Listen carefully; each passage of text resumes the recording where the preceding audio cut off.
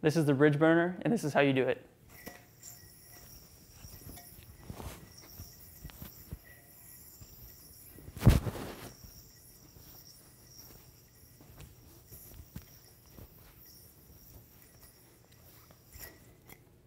So what you're going to want to do is wrap the string around your index finger, and then you're going to pop the yo-yo into the air, bringing your throw hand and non-throw hand behind your back and grabbing the string with your non-throw hands.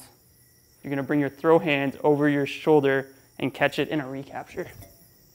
From here, I'm going to swing the yo-yo over my shoulder to the opposite side. I'm then going to pop the yo-yo into the air and land it on top of the string on my throw hand side. Then I'm going to recapture with my non-throw hands and immediately swing it over to my throw hand side.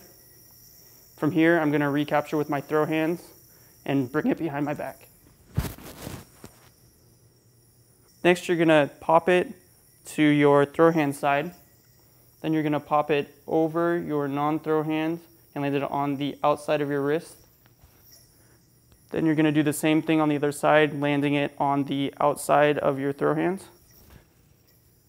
Then you're going to bring the string over your head so that the string is laying over your shoulder on the opposite side.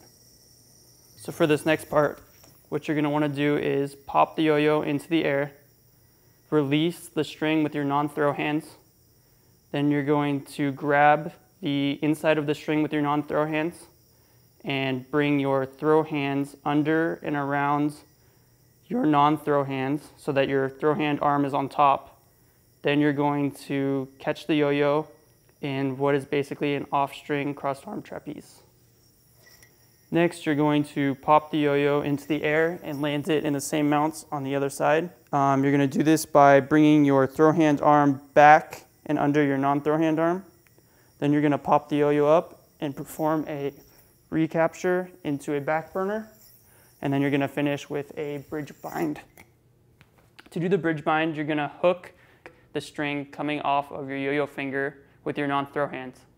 When the yo-yo hits the string, you're going to raise your hands and release the string from your non-throw hands, and that is the bridge burner.